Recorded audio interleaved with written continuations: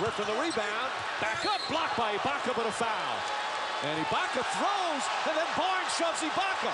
The officials better get in the middle. Ibaka very hot, as is Barnes. Scott Brooks quickly comes out to try and separate it. The team staying along their benches, the officials quickly getting in front.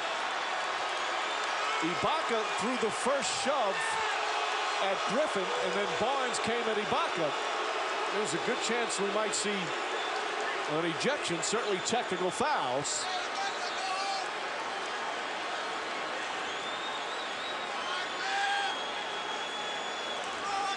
So now the officials have some work to do, and no doubt we'll look at the replay. Let's see the play. It looked like a great block. Griffin does an excellent job, the offensive rebound.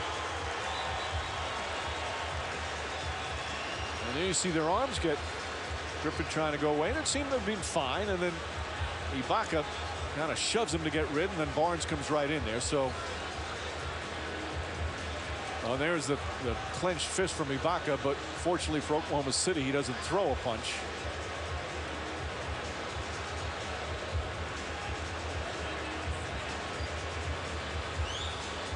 It looked like a clean block. He was called for a foul.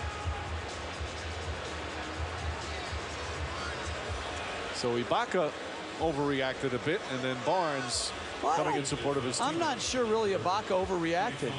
He had his arm clamped down by Griffin, and he just sort of got rid of him. He wanted to get his arm out. No, I don't think Ibaka did anything. Now, closing your fist will probably...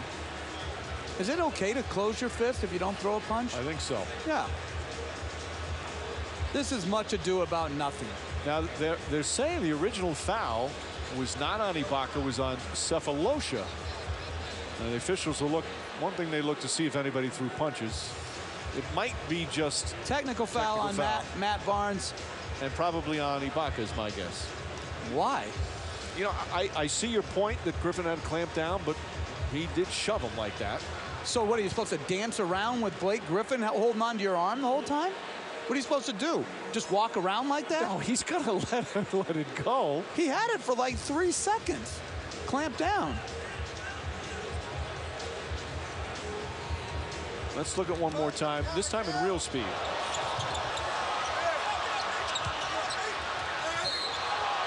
Yeah, the Cephalosha foul from behind. Guys are so sensitive now.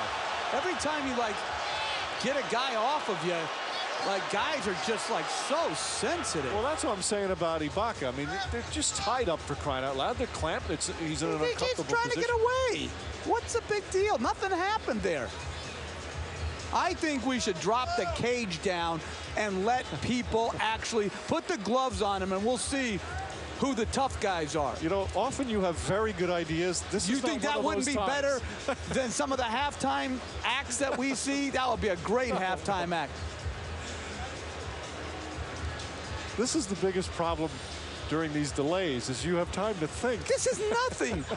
How can something like Ibaka trying to get his arm out act like we're making this out like this is something? This is nothing. Well, it should.